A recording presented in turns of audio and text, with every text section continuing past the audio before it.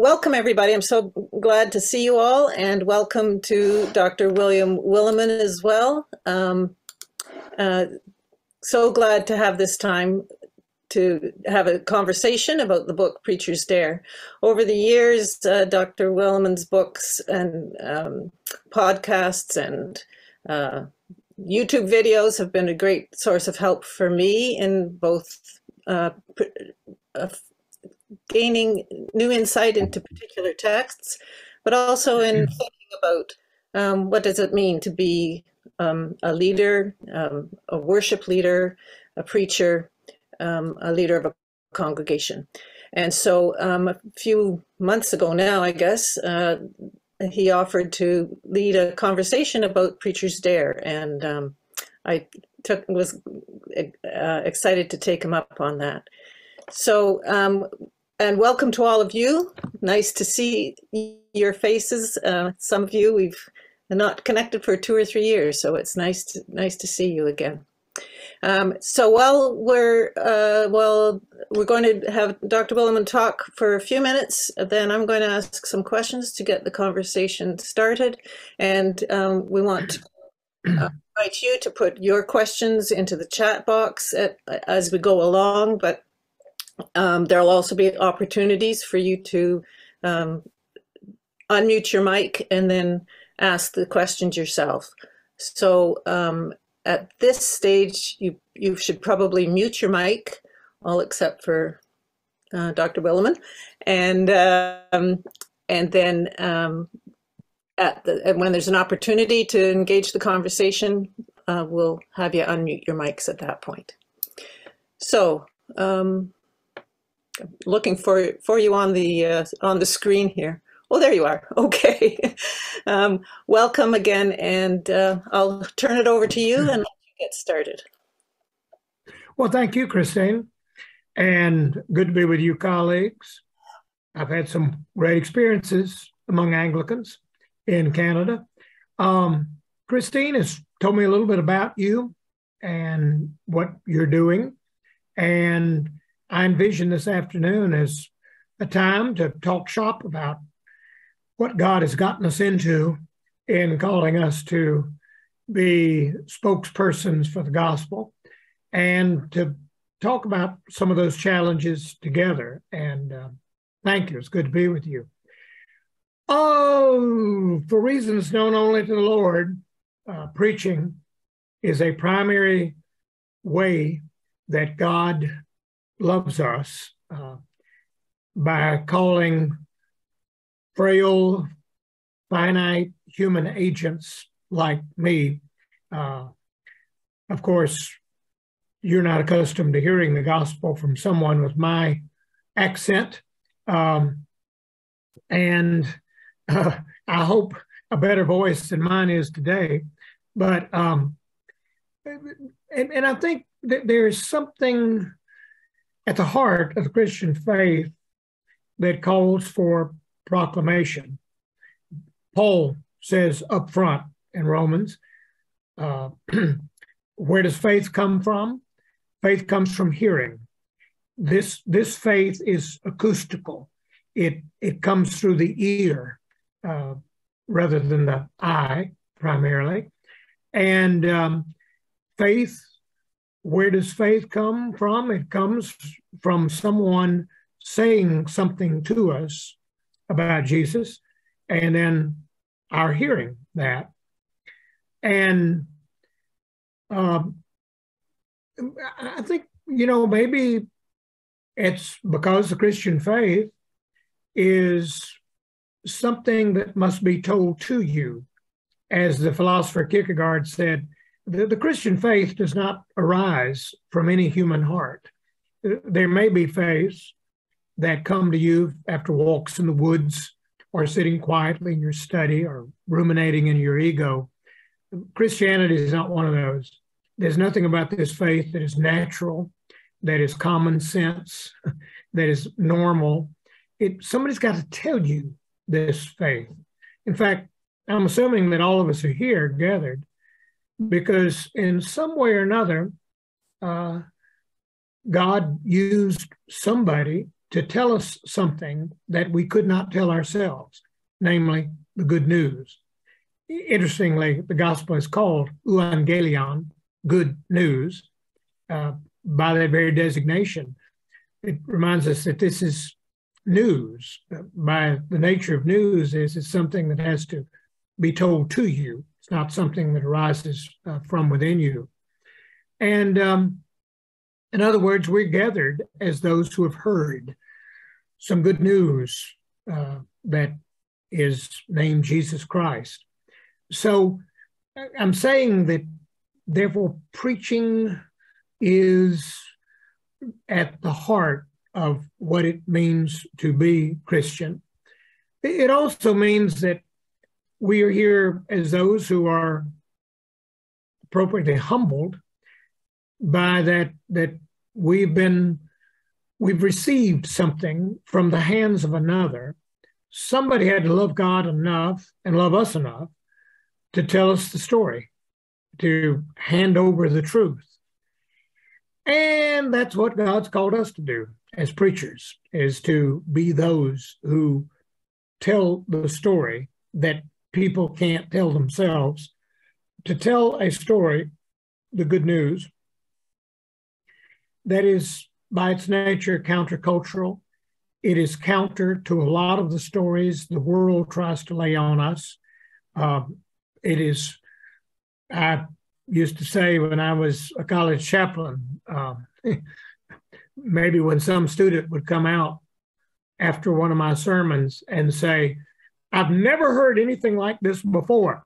Where did you get all this?" And I would respond, "Where would you have heard this? Watching television, surfing the web, sitting in a Duke University classroom? No, you had to get dressed and come down here at an inconvenient time of the week to hear news like this," because in a sense, there are powerful forces at work keeping this news from getting through to you. So that's our job. Here's a definition of preaching that I talk about in the book, but that I think preaching occurs when the preacher stands up on Sunday and joins a conversation that God has been having with God's people all week long. And then in your sermon, you contribute to that conversation by telling them what you've heard from the Word, Scripture. You contribute to that conversation, and then you continue that conversation for the rest of the week. One of the great privileges that you and I enjoy in being pastors of people, priests to them, is that we're part of a conversation that goes on before you get into the pulpit and continues, if your sermon works, long after you've left the pulpit. And let me, just to put a further point on that, here's what I think you do when you're preaching at your most faithful.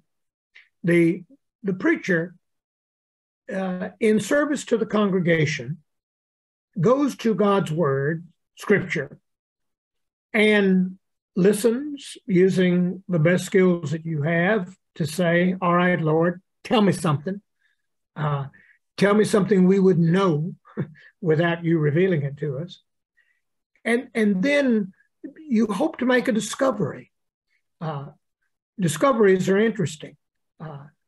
What we already know, common sense isn't that interesting. And you go to a biblical text in a way to kind of say, hey, Bible, surprise me. Show me something I hadn't seen before. Give me a unique insight that I can share with these people. The great thing is, if you make a discovery, if God gives you a discovery in your study of the text, you'll find a way to announce that discovery. It's kind of the nature of discoveries that if you get a discovery, you'll find a way to share it with others. And then you simply announce your discovery to the congregation. In so doing, you kind of take the congregation on the same journey you made when you were encountered by something from Scripture. You announce that discovery to the congregation. John Calvin said, sermons are twice born, once in the preacher's study, and then second, born again in the sermon. As you give people the joy of receiving something from the Word that they couldn't have known had they not come to church and listened to you preach. And that is the vocation we're called to do.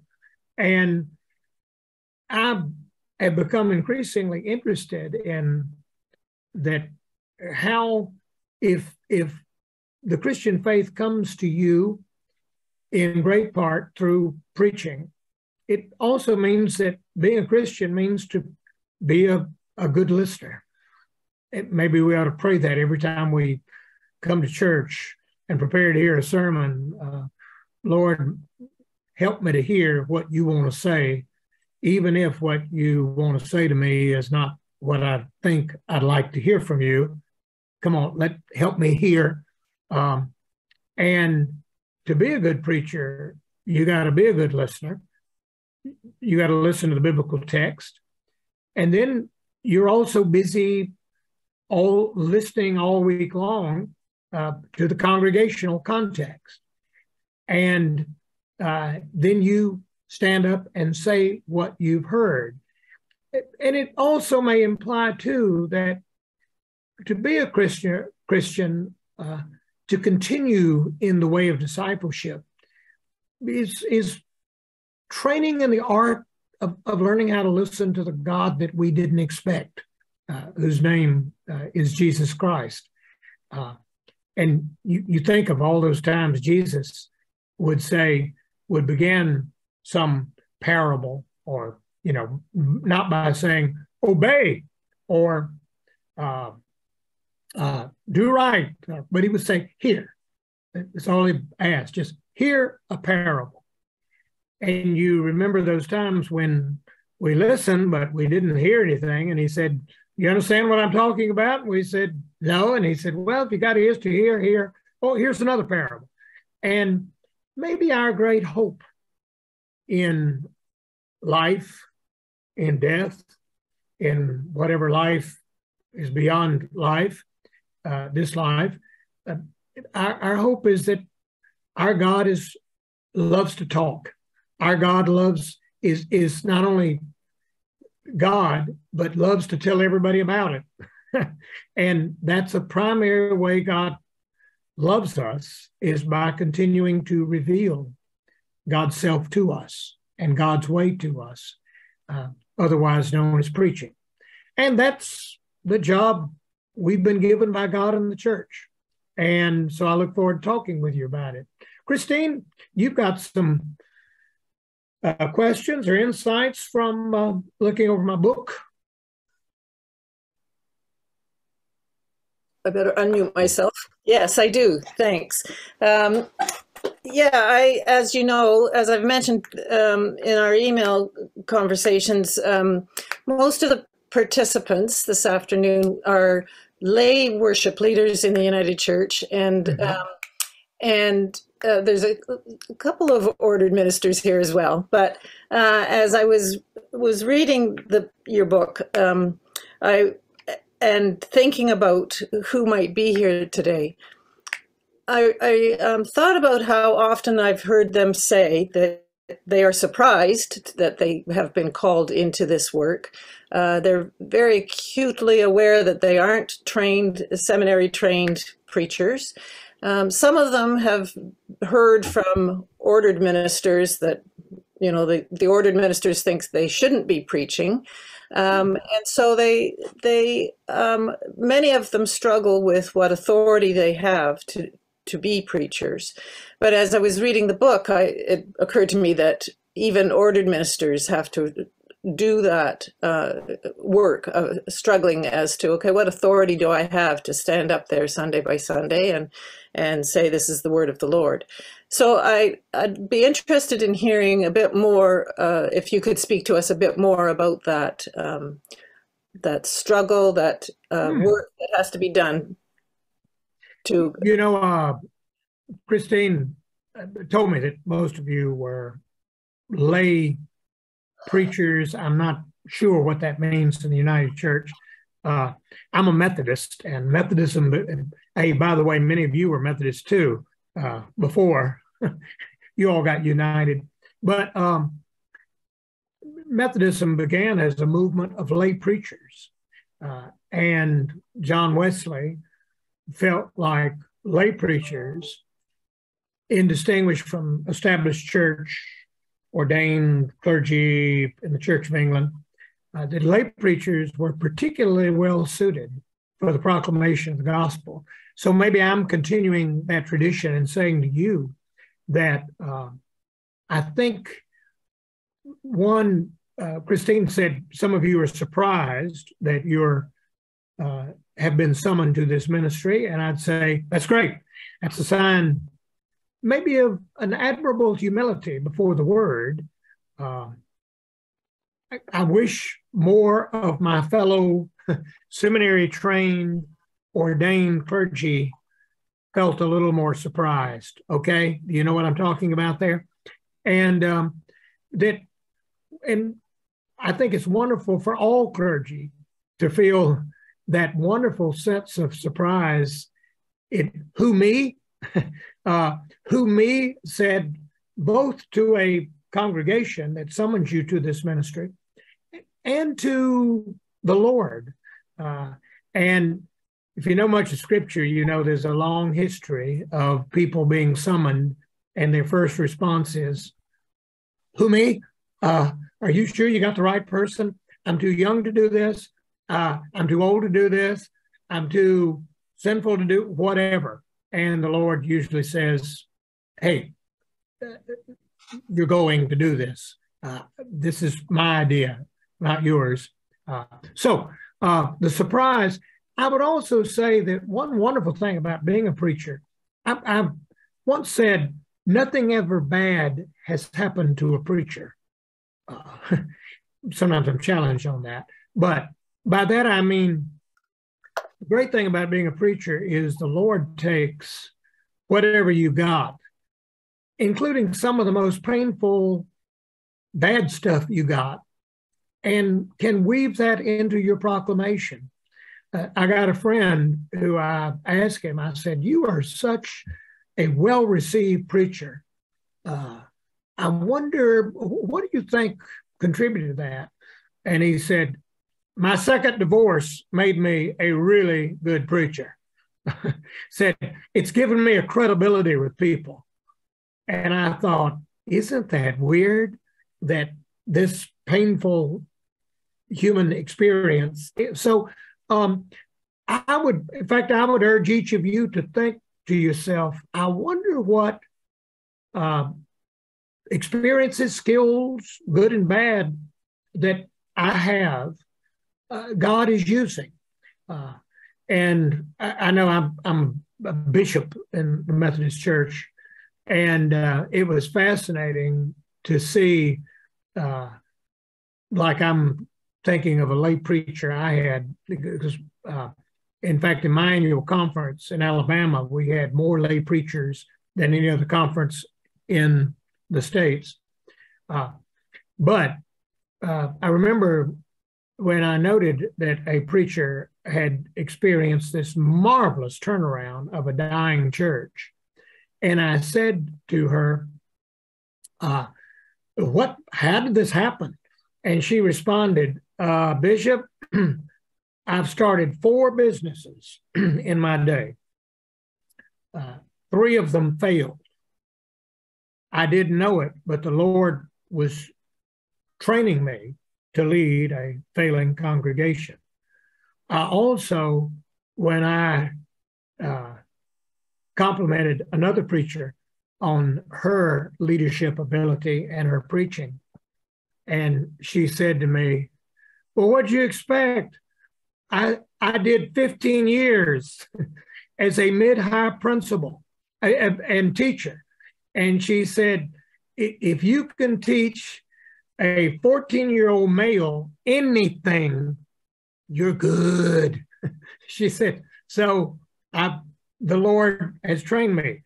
She said, I'll just say this. Some of the 50, 60-year-olds I'm preaching to are more irresponsible than a lot of the 14-year-olds I work with. And my 14-year-olds had an excuse. And I said, wow, you're amazing. So don't, and one last thing, since Christine mentioned your ordered ministers, and I guess ordered ministers are those who go to seminary and are ordained. God has given you a lot of experiences that those ordered ministers haven't had. Secondly, some of those ordered ministers feel that because they've studied, they were religion major in college, and then they went to seminary and all, they have a false confidence in their ability to communicate the gospel that maybe you are not susceptible to. So rejoice. I remember years ago in a debate, but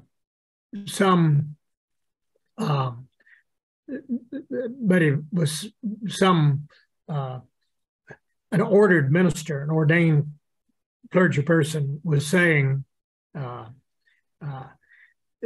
trouble is, some of you seminary professors, you need to be in the pulpit. You need to have pastoral experience before you're in seminary, and your teaching would be better. And one of the seminary professors said, we have a better vantage point even than being in the pulpit. We sit in the pew. We know what you're subjecting your people to Sunday after Sunday. We're trying to work with that. So I would urge you, use the gifts that God has given you. And one last thing, and that is, if you feel inadequate, if you wonder why me, if you're thinking about all the people who might be better at this than you, be careful. Trust God to know what God was doing when God placed you in this situation. And one of my seminarians, I was giving a hard time to because she told me that though nothing would please her more than to have the paper that I had assigned at the first of the semester in on time, that she had some work to do for some really important professors, and so that my paper would be late at least a week. I said to her, your procrastination is just pathological. You can't be a pastor and get up on a Sunday morning and say, I wish I had a sermon for you, but it was one thing and another, and so let's break up into discussion groups. And she said to me, hey, my procrastination is the least of my problems. Let me tell you. And if you got a problem with my being here preparing to be somebody's pastor, take it up with the Lord. I've already said to the Lord, this is nuts that I should be here. So take it up with the Lord. Don't bother me with it. I agree with you. Well, anyway, so embrace your vocation. Thanks. By the way, some of you have had a lot more experience than I had in talking people into stuff. Like some of you may be in your lay life, you were a salesperson, or maybe you were a teacher. So I'm just, okay, excuse me, Christine. That's good. I hope that was an encouragement to many of you as you struggle with your authority to preach. The other struggle I find is a quote from your book in which you described preaching as a risky, high-wire, death-defying act of speaking for the God who has risked speech with us. And later on, you say that a question that could be asked of a evaluating a sermon would be, why would anyone kill a preacher for this sermon? And maybe that's a high bar. I suspect that many of us, those who are here can correct me, but many of us didn't realize that that's what we were signing on for when we answered the call to be a preacher. I know for myself, I was in a congregation where the preacher was so eloquent that he could fill an 800-seat sanctuary in a small city every Sunday. And so when I decided to go into preaching and talk to him about what was, or into ministry, and talk to him about what that was involving, and he said, well, preaching is about helping people fall in love with God and with the things of God. So that's what I thought I was doing when I went into preaching. And then when I discovered that sometimes things that I said made people angry or upset or distraught, I didn't, I mean, that led to a lot of soul searching of saying, okay, is this really what I thought I was doing? And how do I keep sustaining that kind of ministry, that kind of preaching? So my question is, what is it that helps you sustain risky, death-defying, high-wire preaching? I don't know that many people would describe my preaching as in that way, even though I have said sometimes preaching can be that way. What is it that sustains me? I would say I believe preaching should be biblical. I believe preachers should first go to Scripture and be encountered by Scripture and encounter Scripture.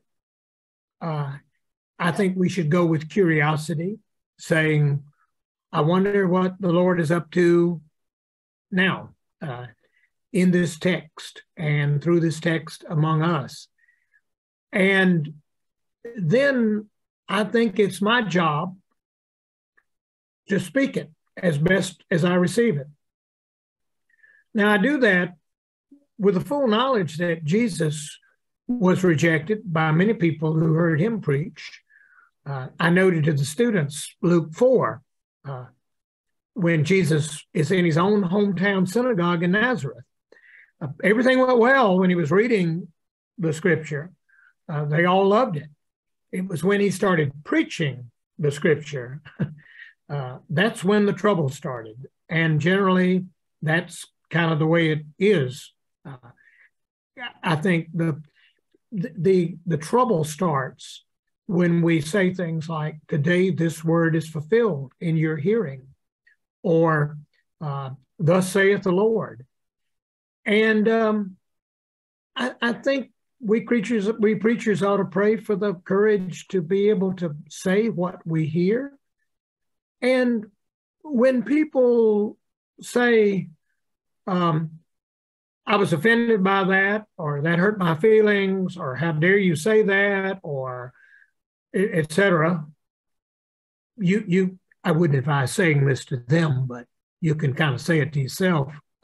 Yeah, Jesus had the same problem with people like you, saying that's what it said to our Lord. But you can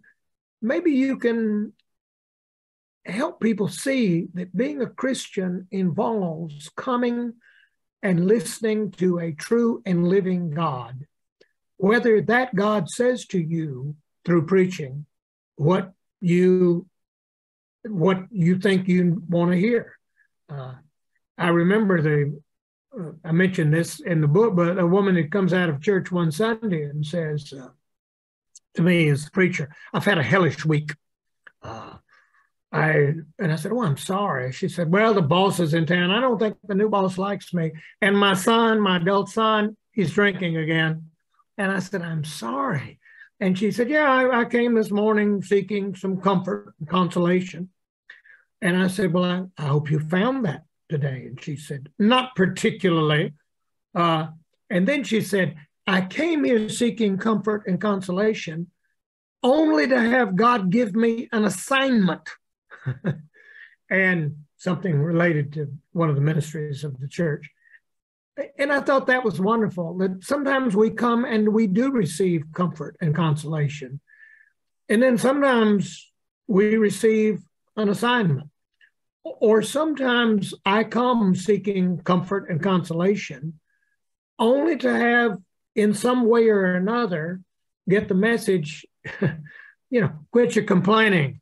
Even in your pain, I've called you to be a disciple. Now get out there and be a disciple. Come on. Or I've gathered you here at church this morning for you to feel somebody else's pain more than your own, or all the complexity of messages that God is able to get through to God's people.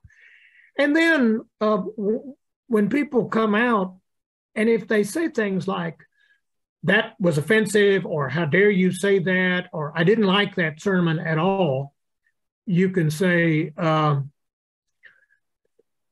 a better way to say this than the way I'm saying it. I'm sure you can. But to say, well, take it up with the Lord.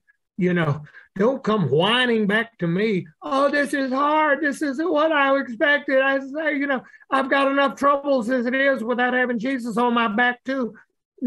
You can say, hey, I didn't call you to be a disciple. If I were calling disciples, I could have probably done a better job than Jesus has. I didn't call you to be a disciple. Don't come whining back to me. It's hard, take it up with the Lord. You seem just as cowardly and self-deceitful as I am. But for reasons known only to the Lord, he thinks you can hear this. He thinks you can live this. So remember that for reasons known only to our Lord, he's assembled them to hear his word, and it's our job to try to speak it.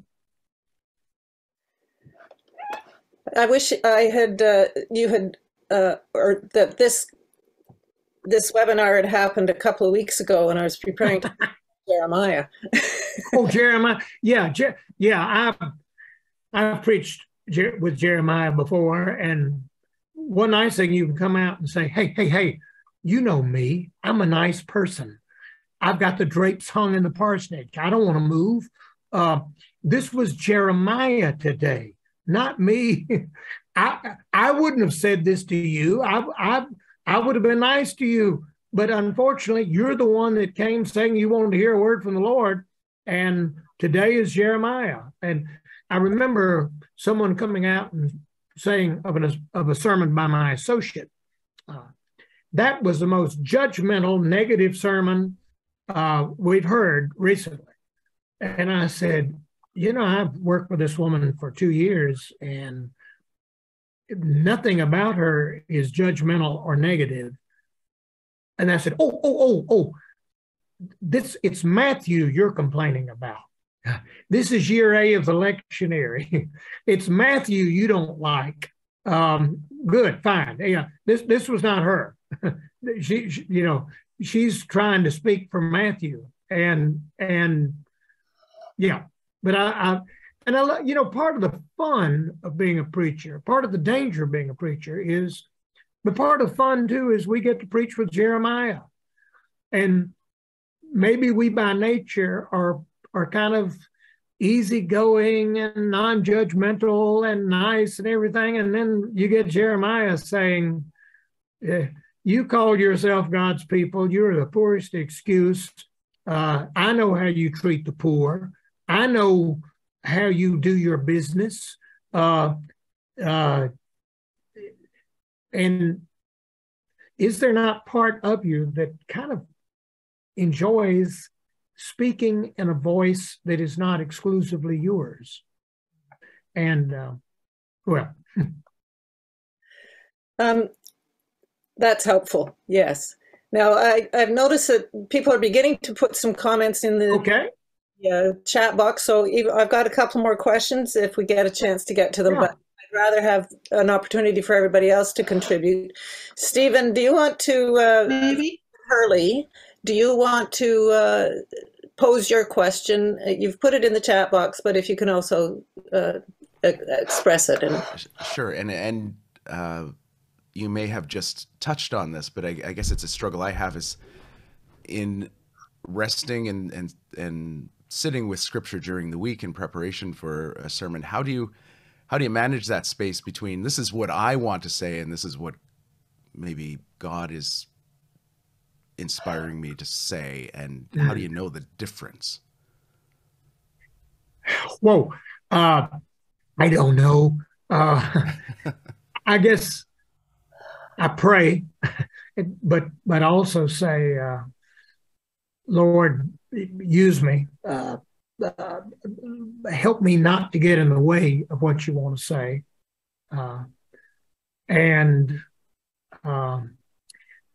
I guess also to, it's a custom in the liturgy I use.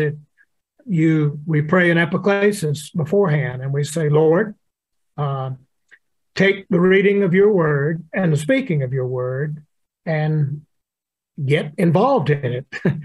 Come on, Holy Spirit. Say more than I know how to say. Say what you want to say. And sometimes, Stephen, I think it can also be kind of fun to share with the congregation. I got a word for you today that I didn't want to say, okay? Or I've got a word today that I found difficult for me. That unfortunately it sounds today like Jesus is really criticizing rich people. And y'all know what kind of car I drive. I'm one of the rich too. And so I stand under this word too. In fact, I think it very helpful for preachers try to make clear that any judgment we're rendering to the congregation, it fell on us first. And so that can be helpful. And I know I was preaching in a congregation recently. It was the parable of Lazarus and the rich man. And I said to them, I really can't believe that your pastor invited me to preach this Sunday. And I know he didn't invite me until he read the appointed gospel for today. And I'm sorry that your pastor doesn't have the guts to preach this parable to you, but I have driven over from Durham to preach it to you. That's what we do. And here it goes. And I want all of you to know that I am a full professor at Duke University, and I make probably as good a salary as anybody in this room. Now, let's go with Jesus. And and Jesus talks about there was a rich man, there was a poor man, and the rich man died and, of course, went straight to hell. And the poor man died, but he went to the bosom of Abraham. And I said, and the only way I could think of to kind of end my sermon are, I just admire your courage for showing up here week after week and listening to Jesus. Wow. Not everybody in this town would do it. Well, anyway, but that's helpful. That's very helpful. I hope I think, Stephen, we work under this scandal that all the Protestant reformers, at least, agreed with, and that is the preached word is God's word. That's an outrageous claim when you think about my preaching. And yet, that's a claim. Today, when you hear that expression, God's word, normally it's used related to Scripture. And yet, back in the Reformation, when you said God's word, normally you were talking about preaching of Scripture, not Scripture itself. In fact, some of the reformers taught it's not really God's word until somebody stands up and preaches it. So it's a scandal under which we work. Thank you. And Melody had a question as well. If Melody, do you want to pose that?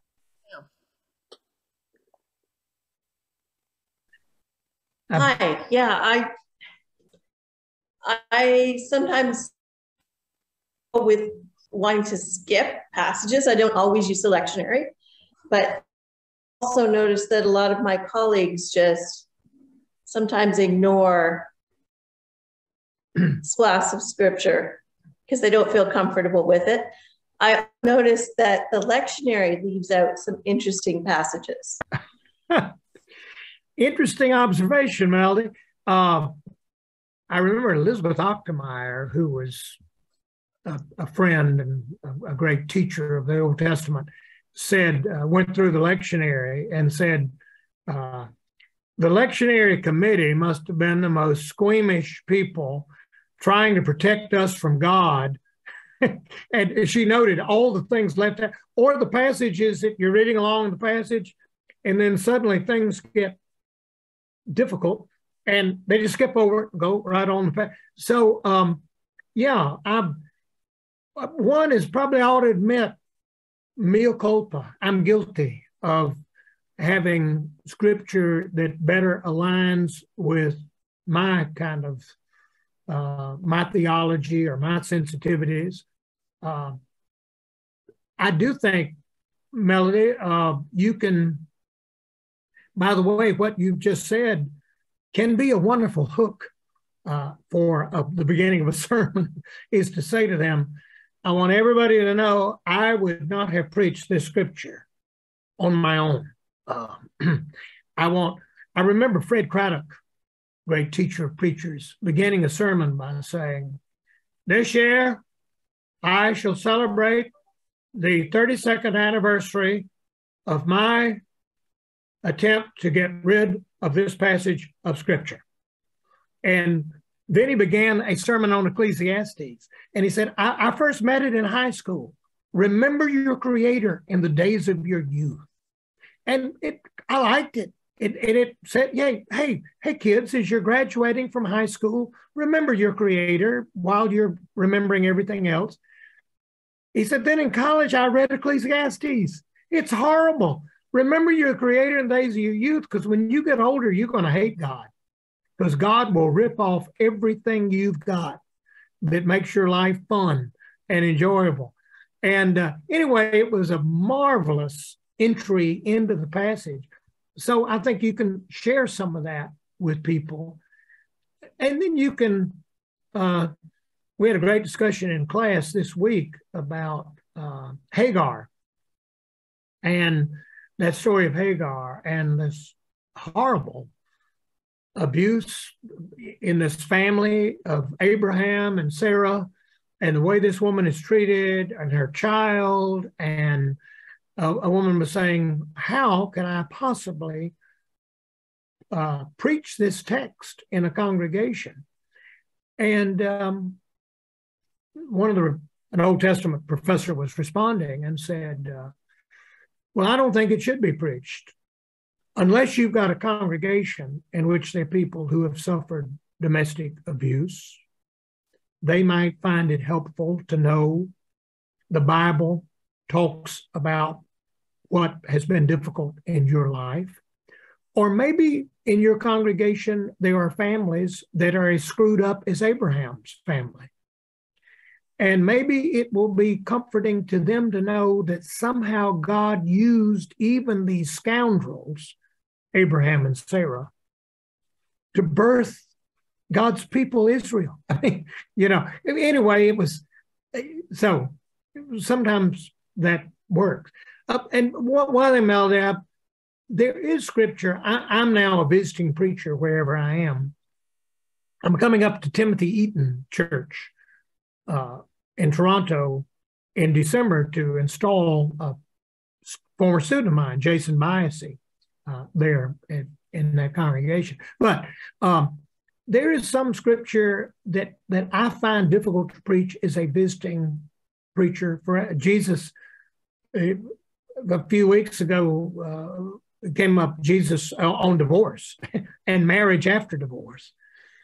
And I thought, it's odd, when I was a pastor, I always preached on that text because it was on people's minds. And I thought, hey, church, here's how to think about this. Here's how I think about it. Well, I thought, I'm reluctant to preach on that text when I'm not their pastor, when I'm not there to say, oh, that sermon was difficult for you. Okay, let's talk about it over Coffee Monday. So there can be scripture that can be skipped, maybe. I think that's helpful, especially because many of the lay preachers are not in the same congregation, week after week. Good point. You're all the visiting firemen too, like me. Yeah, blow in, blow off, and then blow out of town. So yeah. And Sandra, you had a question to ask. You're on mute still. Thank you. I'm not an ordained minister, and perhaps this has been covered had I been. My concern is with world events, and I'm pulpit supply as a licensed lay worship leader. My concern is I will have prepared that Sunday with lectionary readings, and on the Saturday night, we've entered into possibly World War III. What would I do? I'm only there that Sunday, and I can't ignore it. I can't. If it was such a huge event, I don't think I could only include that towards the end in prayers of the people. I'd be praying a lot before I went in for God to give me great inspiration. That's something that I've been thinking about recently when I follow world events. Yeah. Now, Robert had really a good suggestion for me, but my idea was this is a big event that can't be ignored or covered with only within the prayers of the people. Any suggestions? I think it's great for you to think that preaching has a responsibility to speak to events. So that's good that you worry about that. I think part of our challenge is one, what is an event? Lord, you used World War III. That I'm still stuck thinking about. Probably the last thing I would do on the first day of World War III is probably get up and worry about. But what is an event, and what does the Christian faith, what does Scripture have to say to that event? There's some events that occur that are noteworthy, important events, but it's kind of hard for me to know exactly where our faith aligns with that event. I'm thinking, during 9/11, when we had our event, I'm driving back to town thinking about, what am I going to preach on Sunday? Well, I'm not going to preach what I thought I was going to preach, but what do I preach? And I remember that being a time when I threw out the sermon I'd prepared and prepared another sermon as best I could. However, what do you preach? There were preachers who preached on that day. America is innocent. We have been attacked by these evil people, and now we have got to respond in kind and wipe out this evil from the world. I didn't want to preach that. I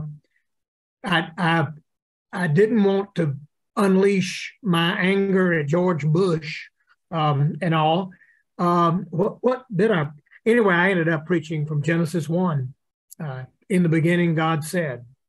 And my sermon was an affirmation that God is creator and continues to create even in our darkness, even in our confusion and mess. Don't know if that sermon was the sermon that should have been preached. So I think you can change. I know, well, anyway, I don't have an easy response to that. I would just encourage you to pray and be led. And I think it can be very effective when a preacher, I know, for instance, after a horrible racial killing in a town in South Carolina, one of my students mounted the pulpit and said, I have a sermon today, and the sermon was going to be on love, the need to welcome all people, and it just feels like garbage right now in the face of this horrible evil. And I don't know what to say. So I'm going to have to let Paul try to help us. And he read from Romans 8. I'm convinced that nothing can separate us from the love of God in Jesus Christ. And he said, and I'm going to now invite you to prayer and to join me in prayer. So that was an occasion when the preacher sort of didn't know what to say, and the preacher's own silence became a kind of sermon in itself. So maybe that God can use that too. Well, thank you. I know within my studies, it's been drilled into me not to bring politics in to the pulpit. Oh, I'd like to see you do that. I don't know anyway. It would not be a time for me to be saying us versus them. I would want it something that I could comfort. Yeah. And give some future abilities. It's hard for me to appear before you today. My confidence was kind of knocked out from under me, because thinking, oh Lord, these are Canadians. And a few years ago, I was at the cathedral, Episcopal Anglican Cathedral in Vancouver, and a layperson afterwards said, are you going to really elect that thief, that scoundrel, Donald Trump, to be president? And I said, is that what your preacher is telling you here in Canada? That's the dumbest thing I've ever heard. You think we're crazy? Of course we're not going to elect that fool. No. Anyway, about 4 months later, after we elected him president, the dean of the cathedral wrote me and says, don't you want to come back to Vancouver and apologize for our people that you said were ridiculous for thinking you would do this? And I said, yeah. So I'm kind of worried today that many of you are looking at me thinking, gee, he's giving us advice and he is, anyway. So, but thank you for not bringing up such unpleasantness.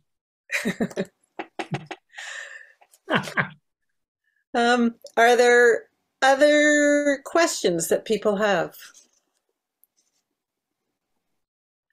You know, after that last comment about politics, I would just say that I think it's impossible for me to say much of anything that could not have kind of political significance.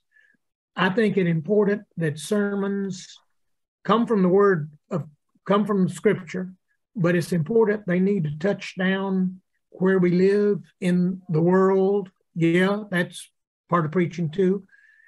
At the same time, I think anything I say that's explicitly political is finally got to answer to God's word, and not, is he to the left or is he to the right, but are my political concerns that I'm using pulpit time to talk about are those concerns that are justified through the preaching through the scripture. And I think that helps in talking about politics. But I do think sometimes the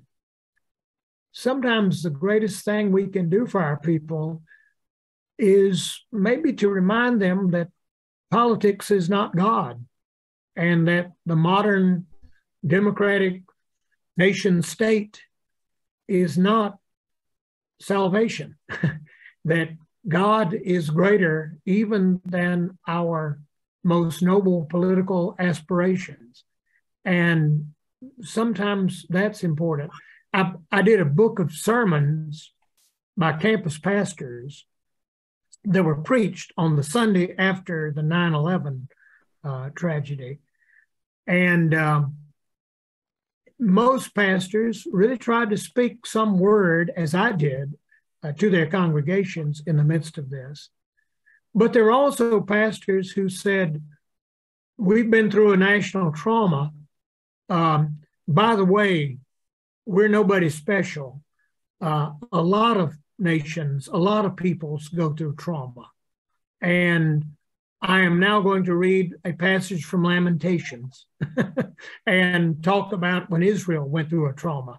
And I thought it was it was refreshing to hear someone say, Scripture sometimes reminds us that our political current event preoccupations are not the whole story of our life with God at the moment. And sometimes we come to church to get delivered from some of those preoccupations. Yeah. Good. Thank you. And Kate, you had a question. We've got time for one more. So good. I'm just interested if you could give us some insight into the use of humor in sermons and preaching. Well, Kate, you should never use humor in your preaching. I see you're not taking that statement seriously. I think humor, one is I think Aristotle was right. Humor is a form of aggression. All humor tends to be painful to somebody. It's in all. And maybe to admit that, I'll have people say, well, I think humor is fine as long as it doesn't hurt anybody. And I said, well, name me something that's funny that isn't painful to somebody who's the brunt of the humor.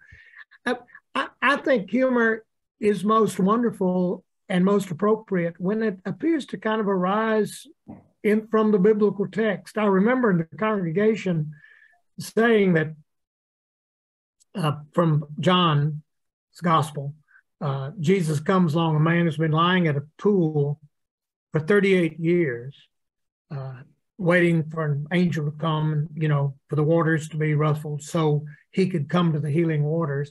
Jesus comes by, he looks at the man and says, "Hi, would you like to be healed?" And I said, this isn't in our Bibles, but I'm sure it was there originally. The man said, well, lying here for 38 darn years, it has occurred to me that would be not, what kind of stupid question is that? And the fun, so I think there is that holy humor that I think occurs from realizing God is God and we're not. There's a great space between us, particularly, well, I got to preach this weekend on Jesus' parable of the Pharisee and the publican. And just imagine what it was like to tell that parable to a group of righteous people gathered to hear this rabbi's interpretation of God's word and to talk about two people at worship, one a horrible person, the other a very good person in every sense of the word. And yet one comes back home getting nothing out of worship unjustified. The other comes home justified. Ooh, the worst person, wow. And I'm thinking, I got to say that to people who've gotten dressed and come down here to church, and Jesus is ridiculing them in their piety. Are you crazy? So I think that's humor that's interesting, and yeah, but be careful. I've never been criticized for being too serious in a sermon, Kate, yeah. I found it very helpful to realize that many passages are Jesus is having fun with the people, kidding. Yeah. I mean, to say, blessed are you who are poor in spirit, and somebody says, well, hey, to be poor is to be poor in spirit. That kind of goes with poverty. Or blessed are you who are unemployed. Oh, how fortunate are those of you who've just gone through a nasty divorce. And the congregation says, are you, what? That's to be cursed. That's not to be blessed. And then Jesus says, I'm sorry. I wasn't talking about the American way. I'm talking about the kingdom of God here, people. It's upside down. It is flipped from the way you live. Or when Jesus looks at this earnest person who says, what do I got to do to get in on your eternal life and your good stuff? And he says, well, hey, obey all the commandments. Get out of here. Just obey all the commandments. And this guy says, oh, I've obeyed all the commandments. I've never broken a commandment my whole life. And then Mark says he looked at him and loved him and says, this is the only place in any of the Gospels I've ever been reported to love an individual. And, but since I love you so much, let me just have you do one little thing for me. Go sell everything you've got, give it to the poor, then you can follow me. Because I love you. And the guy got depressed and left. Well, there is humor in that, surely. And maybe it's the kind of humor that is holy because we start to see ourselves honestly. Maybe that's why my wife and I do not listen to any news now except on Stephen Colbert. And we sort of think, gosh, in these times, maybe the greatest truth is that which is delivered by comedians. Look at us. So, well, thank you so much for your the time today and the insights that you've offered, and thank you to all of you who've gathered too, and the questions that you asked. Very helpful. Thank you. Janice has put in there, I've always imagined Jonah to be a fabulous stand-up comic. That's great. Although, Janice, you misspelled humor there. But no. Thank you. I've enjoyed being with you. And thank you for being willing to risk preaching with Jesus. It can be risky work, but I can say after 5 decades of working with Jesus, it can be also a great way to go. So thank you all for inviting me to be part of it. Great. Thank you.